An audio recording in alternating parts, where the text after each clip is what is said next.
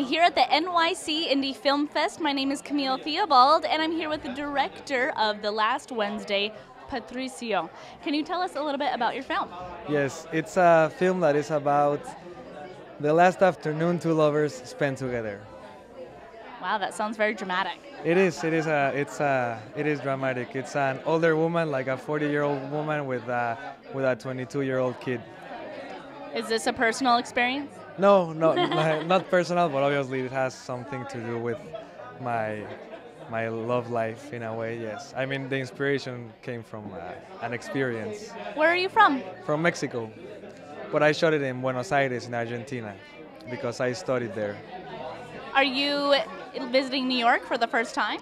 No, actually, when I finished high school, when I was 18, I came here to study 1 year. So in a way, it's special because it's my first festival and it's in New York where I started doing filmmaking. So it's nice to be here again.